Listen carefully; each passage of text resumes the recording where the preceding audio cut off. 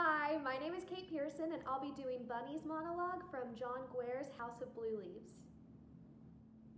I know what you're gonna say, but I won't cook for you. You bend my arm and twist my heart, but I've got to be strong. I won't cook for you until after we're married. I'm not that kind of girl. Now, I'll sleep with you anytime you want, anywhere. In the past 2 months that I've known you, have I refused you once? Not once. You want me in the bag with you right now? Unzip it. Go on. Unzip it. Artie, you give your fingers a smack and I am flat on my back. And I'll sew those words into a sampler for you and our new home in California. And we can hang it right by the front door because, Artie, I'm a rotten lay. And I know it. And you know it. And everybody knows it. It's no insult.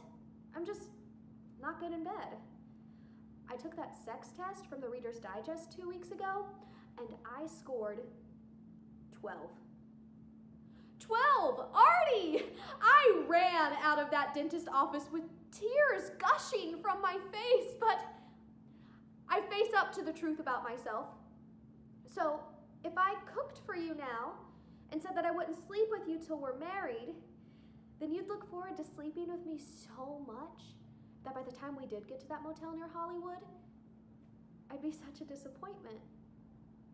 And you'd never forgive me. My cooking is the only thing that I've got to lure you with and to hold you with. Artie, we gotta keep some magic for the honeymoon. It's my first honeymoon and I want it to be so good. I'm aiming for 2 million calories. I want to cook for you so bad. I walk by the A&P and I get all hot jabs of chili powder between my thighs, but I can't. Not till we get those tickets to California safe in my purse. Not until Billy knows that we're coming.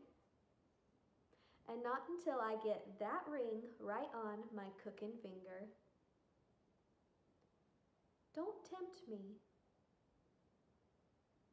I love you.